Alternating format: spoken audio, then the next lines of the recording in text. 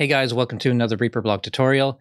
I've been setting up a new PC this week, and one of the things that I've come to in my setup is Screensets. And Screensets are one of the things that I always come back to for workflow enhancement. They're just a critical part of my mixing and editing workflow. I'm using them all the time, and in my opinion, these are one of the best ways that you can speed up your workflow with using Reaper.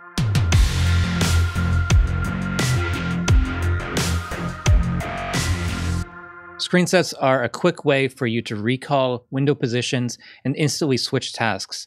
So I have different layouts for mixing and for editing and for video production, and it's just one key press to get into those workflows and set up Reaper exactly as I like to see it. In this video, I'll show you some of my favorite screensets, the ones that I use, as well as some keyboard shortcuts that you can use to access them quickly. And then later on, I'll show you some other screenset ideas that you might like on your system. But before we get into that, this video is sponsored by Skillshare. Skillshare is an online learning community for creators with thousands of classes on art, design, filmmaking, and more. Learning something new every day is one of my personal goals, and Skillshare really helps me with doing that. They have excellent classes on film and video production, color grading, iPhone filmmaking. Right now, they have a workshop on running a successful YouTube channel. Click the link in the description for 2 free months of Skillshare Premium membership. You get full access to everything on the site. There's so many classes.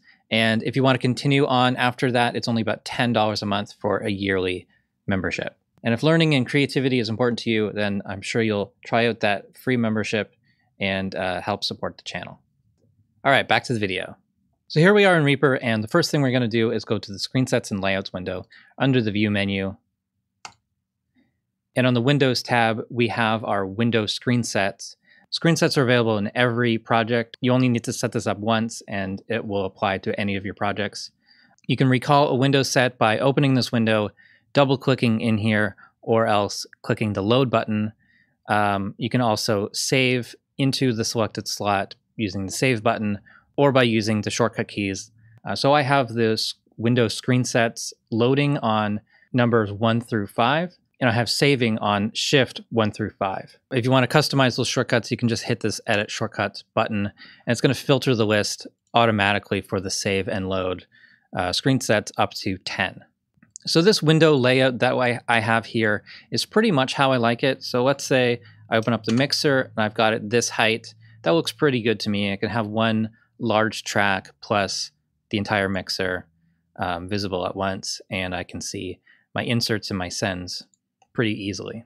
If I have a MIDI item that loads in a floating window, let's actually dock this window, and I'll set this to the same tab as the mixer, so it replaces the mixer, and I think that's how I would like to have it. And this is about the right height for editing MIDI, in my opinion. So I can close that.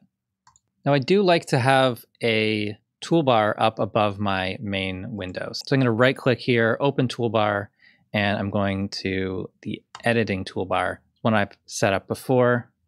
And if I just adjust that to the height that I like, it looks about right. And this is the position for this one is at top of main window. So now I'm going to close, let's just check all the other windows. Video window floating, probably put it like this big in case I need it, close it. It's always good to go through these other windows that you might open up. Maybe I'll dock this one and then close it. And then next time I open it, it's going to be in that position. Media Explorer, it's floating. So I'm actually going to dock this, dock Media Explorer and Docker, and I'll just have it replace the mixer again, because I don't tend to use the mixer and the Media Explorer at the same time. So I'll just close that and close the dock. So now that I want to save, I'm going to hit my Shift 1 keyboard shortcut. So let's give this a name like Edit. This is my main starting point. My projects are always going to come back to this window layout. We've got the main window position, which is this Reaper window the main Reaper window, where is it going to be, which monitor, things like that. The tool window positions, that's toolbars and things like that. Docker selected tabs, so when you have the dock open, which one is visible at that time. Mixer flags is things like the inserts and sends being visible or not. Layouts is track layouts and things like that. And then last focus can be wherever you last clicked. So in this case, it didn't detect anything. I can just save this again. So I have the arrange view selected, shift 1, and then main edit view is selected. Okay, so now let's make some changes. So let's open up the mixer. And I'm going to take the, and I usually don't have the mixer open plus the toolbars. I don't really need that toolbar. So I'm going to close that toolbar. And I'll just make sure that the master mixer track has the has all these flags like clickable icon for folder tracks to show and hide children. I like that. Show effects parameters when size permits. Let's enable that. And any of the options here will get saved with your window set. And so this is actually going to be my screen set 3. And so this is, I don't know, mixer open. And I'm actually just going to check things like the effects browser. Where does that go? That actually loaded where I would want it. And you can change the effects browser columns by double-click on that. So I might do that. So I do actually have the mixer open and the effects browser at the same time. If, for example, your effects browser was like this, floating, you would just right-click in the frame of it, go to Dock, Effects Browser, and Docker. And if it's not in this position, let's say it's over here instead, you would drag the handle for that. You would drag the actual the tab here, and you can hold down the Control key, and that will give you a bit more adjustment for where that goes. Right about there looks right. And so I'm going to save this one again. Now let's do another one with the effects browser floating and the mixer floating. And technically this one's going to be on a second monitor. I can't do that right now because I only have the one monitor connected. But often when I'm mixing and I'm not recording video at the same time, then I will have my mixer pretty much full screen and undocked. I'm also going to put in my mixer sidebar here, and I'm going to put it pretty much right across the top left of the Reaper window. And then I'll put my mixer up here.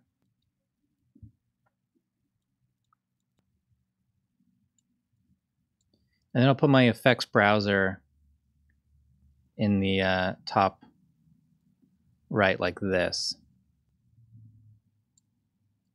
And so this will be my screen set 2. So I'm going to press Shift 2 to save this as Big Mixer.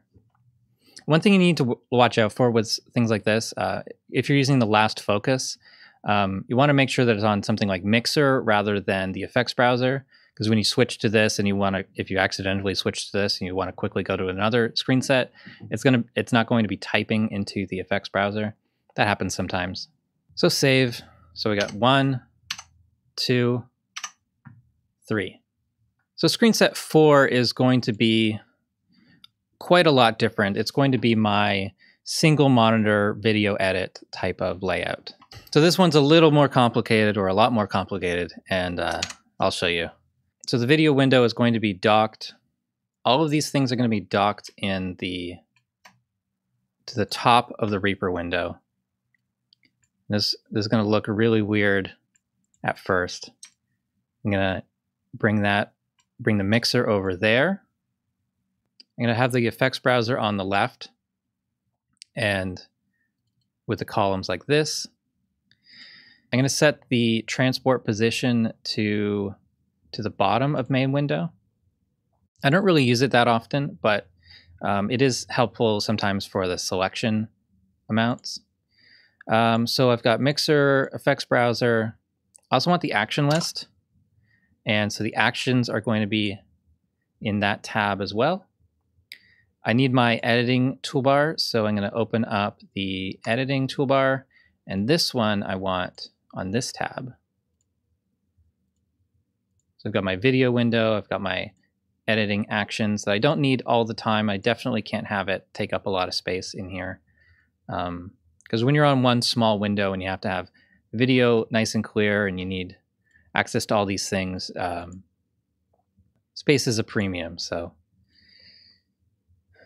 I think this is pretty much how I would like to have it for video editing. I need a little less than half of the space for the video window. The other thing I can do is actually have my docked transport. I can actually dock the, I can undock the transport, which put it here, and now, and so now the transport is actually in a dock, and I can put the editing toolbar in the dock. So I've got my transport and my editing toolbar in one position, and I can make that nice and small down at the bottom. And I still have access to the transport if I need it. One other thing I'm going to get here is the monitoring effects window. I'm going to put that on beside the mixer. And I'm going to save that with Shift 4, and this is video edit 1. So 1, 2, 3, and 4. Something else you might like to do is just have a layout that opens a bunch of the windows that are less commonly used, but you don't want to dig through the menu every time you want to use them.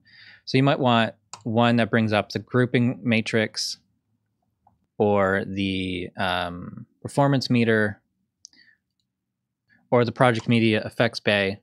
You might want to have all of these as floating windows. And we'll just position these somehow so we can see everything all at once. So here we have the performance meter, the project bay, the grouping matrix. We can have even more floating here. But these are things you don't tend to need the entire mixer for, or you might just come to this to make a quick change and then you close it, go back to one of your other layouts. So I'm going to put this on number 6. And this is, let's say miscellaneous. So 1 goes there, and I'll double click to load number 6. You can also do the inspector layout. So we're going to open up the mixer. We're actually going to dock the mixer on the left. We're going to set up the mixer so that we're not seeing the master track. And we just have a single track. We'll just adjust the width of the mixer so it's a single track. Then we've got a big fader for the selected track. This will follow the selected track. Might have to tweak this just a little bit to get this to only show a single track.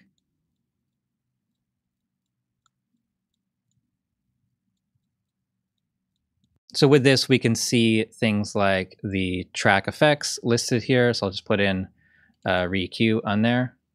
And we can set this up to undock this. Just float that in this layout.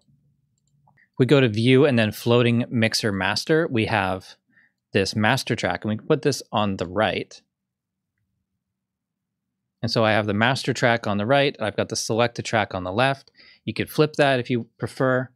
A lot of people like to have window layouts like this. I see this a lot for sound designers. They have big wide screens and they have lots of editing workspace, and they have that horizontal space to put in selected tracks and things like that. And they don't need the full mixer. Let's say you always like to have your oscilloscope visible in this type of view. We can, I don't know, we could set this up down here at the bottom of the screen. Something like that. For this type of work, you might like to have something like that. So let's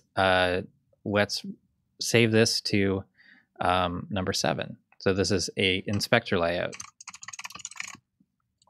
So we can go from editing with just a really basic layout over to number 7, which has track inspector, the mixer, and the floating effects. You can also use screen sets inside of custom actions. So you could do things like one button that hides all the tracks except for your lead vocal. It shows you the track channel. It floats all of the effects. So that's screen sets in Reaper. One of my favorite features. It saves me so much time. Once it's set up, it's just so nice to be able to instantly switch between different window layouts, to go from editing dialogue to editing videos, mixing music, things like that. It's super powerful. I wish more apps would do this. But yeah, it's great. One of my favorite features. Thank you so much for watching. Hope you've enjoyed this video. Thanks again to Skillshare for sponsoring this video. It really helps out the channel. Subscribe to the channel if you haven't already. Follow me on Facebook and Twitter. Support the Reaper blog through Patreon, and visit reaperblog.net for a lot more tutorials.